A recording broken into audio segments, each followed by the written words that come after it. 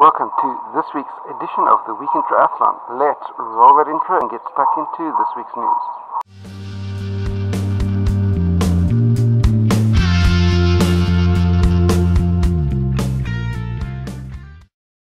Like and subscribe for more. Well, top of the news this week is that I've got 4 triathlon news items for you only this week, and the main focus of the week is going to be more on age grouper racing than what it is on professional racing, which is a decided move away from what we normally do here on the Week in Triathlon. And the first piece of news that I have for you of the week was that at the Grand Rapids Triathlon 2017, T1 took on a completely new meaning.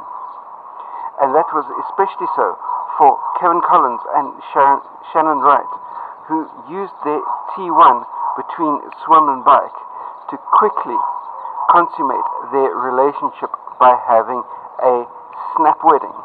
That's right, T1 shedding the wetsuits, getting into cycle gear and heading off from the bike leg included getting married, and they managed to do all of that in a transition time of only 4 minutes 41 seconds.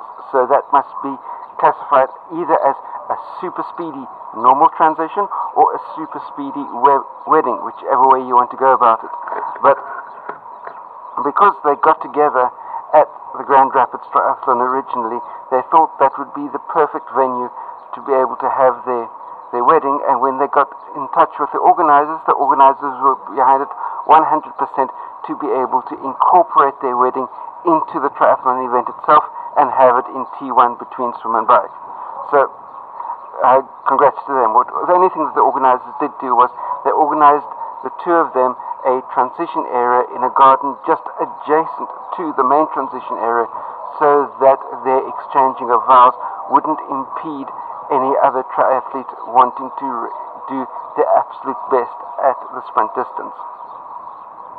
Then heading on to a touch of professional news, and that was that Jonathan Brownlee received a letter from Mauricio Casado, the president of the ITU, congratulating him on his victory at the Leeds Triathlon and expressing her feelings that his victory at Leeds is such a brilliant example and motivating factor for all of those young budding triathletes and anybody wanting to get into the sport of triathlon. Small minor technicality was that Jonathan finished second and his brother Alistair finished first. Later on in the week, Mauricio Casado issued an apology stating that Spain's heat wave of 36 degrees that subsequently went up to 42 degrees was the motivating factor for her making this error of judgment. But with the size of budget that the ITU has, I'm pretty sure that when Mauricio Casado drafted the letter, had it printed and signed the letter, she was sitting in an air-conditioned office, so a 36-degree temperature outside would have had no impact whatsoever on her ability to be able to draft an accurate letter. That's just my take on the matter. Let me know what you think about that down below. Either which way, it was a little bit of an oops moment and a bit of an awkward moment for Jonathan, considering that he was fully expecting Alistair to be receiving a similar letter congratulating him on second place. So, touch awkward between the two brothers, but all in good spirits. Then, heading back to the world of age grouper racing, and that is that age grouper Ellie Goodall made mainstream media headlines, television news in Australia after she completed the 70.3 Cairns event last weekend.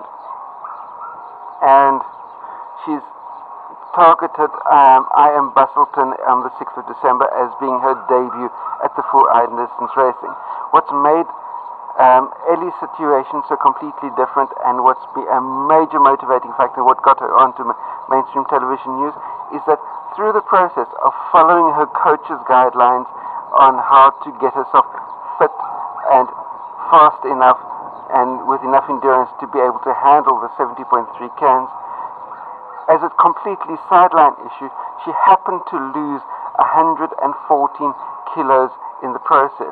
For those of you in the States, we're talking about in the region of 240 pounds that she lost in the process of training up for a 70.3.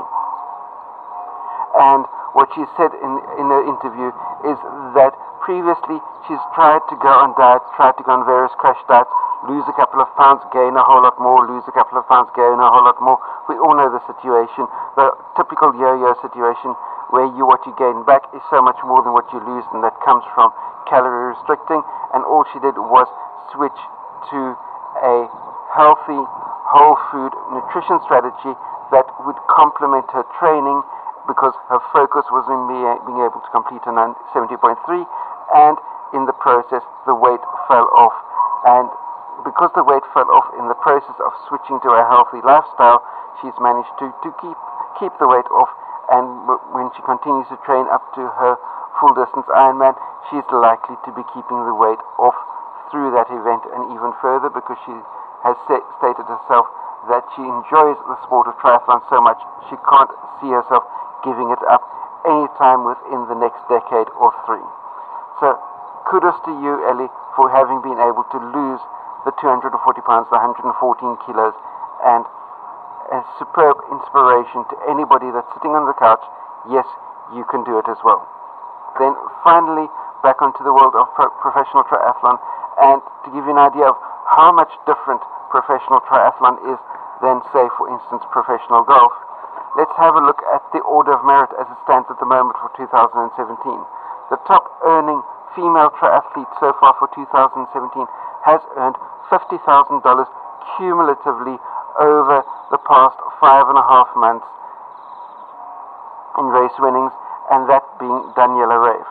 The top earning male athlete is Richard Murray, and he's earned $92,578 over 5.5 months.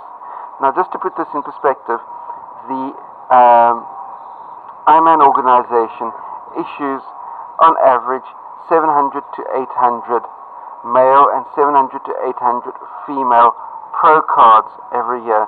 So in other words, you're looking at somewhere, and if you add the ITU racing into that as well, you're looking at somewhere in the ballpark of about 1,000 male and 1,000 female pro athletes.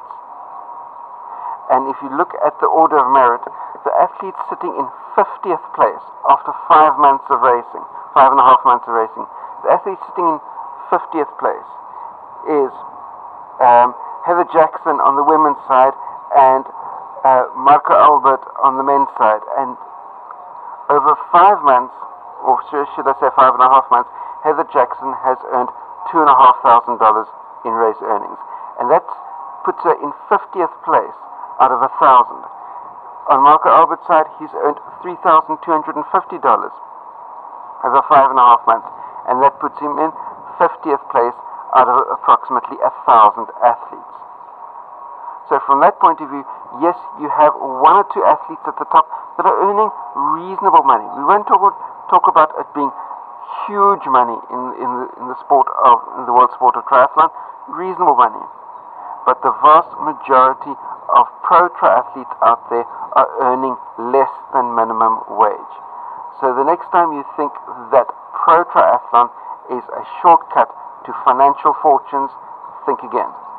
And that brings me to the end of this week's edition of the Week in Triathlon. Be sure to like this video, share it out amongst your friends. If you're new to my channel, hit the subscribe button down there. Also, while you're down there as well, post any comments, questions, criticisms that you have in that comment section down below. Then lastly, until the two of us meet again, stay carved up for the win. I'll see you next time. Cheers.